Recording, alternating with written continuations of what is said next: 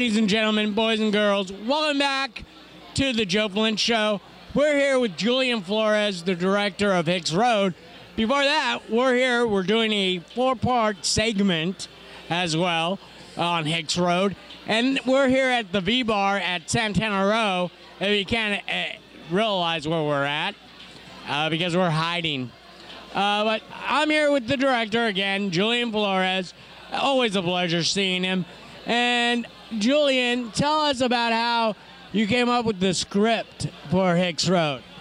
How I came up with the script? Oh boy. I think it started about like 6 years ago. You know, just trying to figure out like the premise of everything and all that. I think it totally built up like after those 6 years. Then I started rolling with the script, and it only took me about a month. So that was a pretty big accomplishment for me. So, which is awesome. And of course, tell the people a little bit about the premise of Hicks Road. What it's about, mainly, it's about urban legend in San Jose.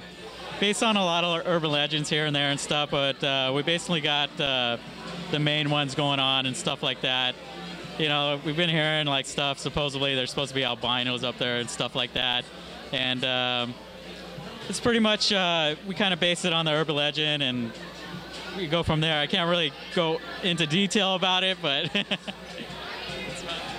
that's what it's all about, people. So tell me about the experiencing of casting this movie. Oh, the experience was, it was crazy. It was like everything just came all together, like all of a sudden, you know. It's like we took 2 days with a casting call, and right off the bat, we already picked out everyone what we wanted, and they totally fit the character, and I was really surprised with that, and everything worked really well. It was really good. Yay! And of course, can you tell us who's in your cast? Who's in the cast? Shane Hennessy, Jessica, Jennifer Castaneda, Alberto. They're all really good actors, and hopefully they gave their information out to you guys, because they're really good actors, and they got a lot of potential for their acting abilities. Yes, they do. And I remember my nice fond moment with Jennifer, where I accidentally asked her where she worked. That was a no-no. Yeah, I know. I was a bad host.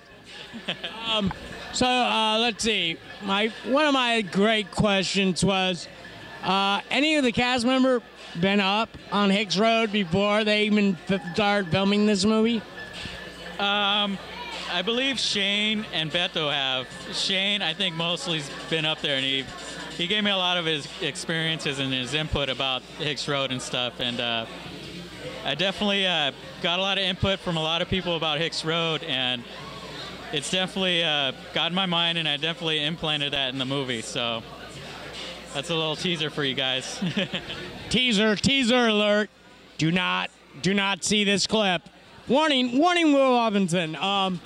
Also, before I get ready to turn it over to my beautiful and talented co-host, I want you to plug your MySpace so anyone can check out the trailer or to contact you personally about when the movie and, you know, about the movie and everything, so they can get a glimpse of this wonderful film. So here you go, Julian. Okay, it's myspace.com/silentiproductions.com. I, you know, like the eye, the human eye. And we also have a website, silentiproductions.com.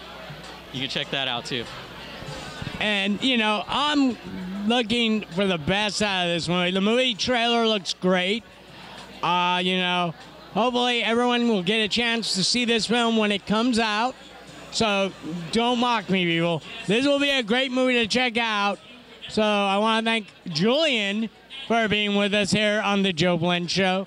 But we'll be seeing him more later on, coming up in the next couple months, when more stuff come popping up about Hicks Road that we can't tell you about right now, because I'm going to go have my drink now on.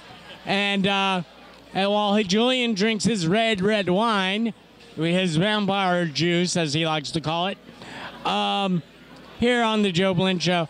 Again, I want to thank everyone from Hicks Road who's been on with us tonight. It's going to be a lot of fun. We're hoping you guys are going to enjoy this. And I'm about ready to turn it over to my beautiful and talented co-host, my happy birthday gal, Priscilla. So it's her birthday, everyone. So and Julian's birthday was just a couple days ago. So happy birthday to Julian.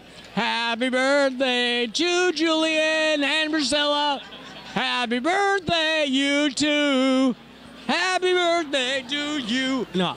So I'm going to turn it over to my beautiful and talented co-host, Priscilla. So I'm out of here for right now. So enjoy the rest of the interview with Julian Flores, director of Hicks Road.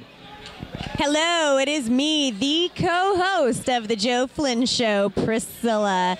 And I am here now. In my presence is the director of Hicks Road, Julian Flores. Oh, welcome, Julian, welcome, and happy birthday. Coincidentally, we had... So, happy birthday. Thank you, thank you. Are you having fun tonight? Yeah, I'm loving it. Having a good time right now. You know, friends, family are coming over here to support me and stuff, and you know, just seeing everybody checking this out and see what's going, you know, what it's all about and stuff like that. It's very exciting. Okay, Julian, I got questions in my mind for you. The first one is, when did the fascination with horror all begin? You know, it started probably when I was like 8 years old. Like, I started just watching horror movies when I was a kid, and it just totally developed everything like that. You know, the whole concept of it all and the scare tactics and stuff. I think it definitely implanted into my head and stuff like that. And I think that's where it started when I was about 8 years old. And then it just kept on going after that. Any movies off the top of your mind that scared the hell out of you? Well, I should say this because everybody's going to crack up, but I think the only movie that really freaked me out was Gremlins when I was a kid. I was about 10 years old, and Gremlins, like, totally freaked me out. I thought they were underneath my bed or something like that. My parents were just like, oh, my God, I can't believe, you know, what the heck are you doing? You know, you're freaking out. Why? You know, so, yeah, I think Gremlins, like, it was, like, the only movie that really freaked me out when I was a kid.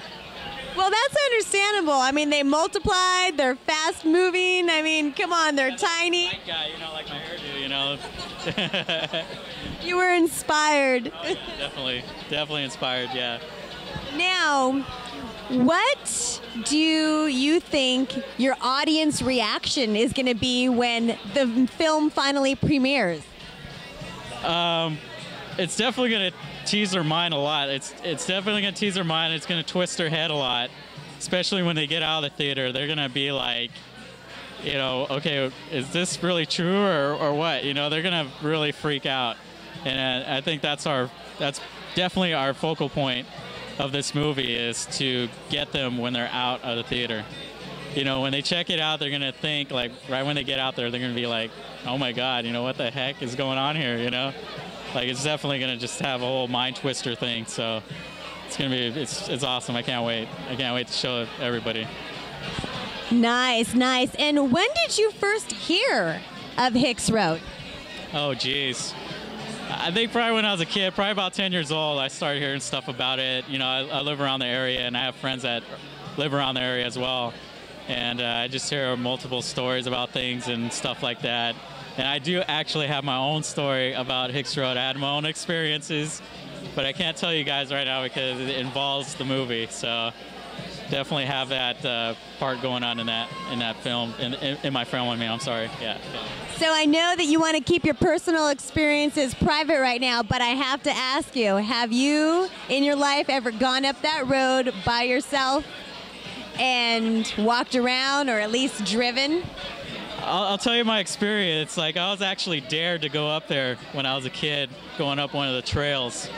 And I can't really tell you what happened, you know, because it involves the movie. So that's all I have to say about it, about my experiences. So it definitely incorporates with the movie, so I can't really give out too much information about that. So your experience was rather young then?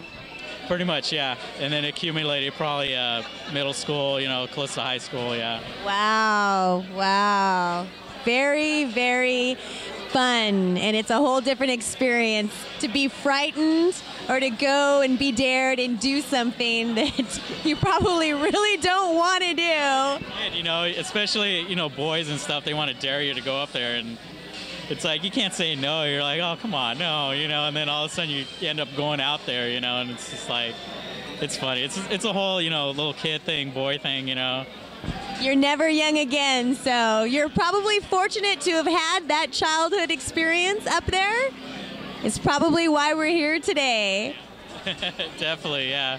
Definitely have I have quite a few experiences, but you know, I can't really say much because it incorporates the movie, so.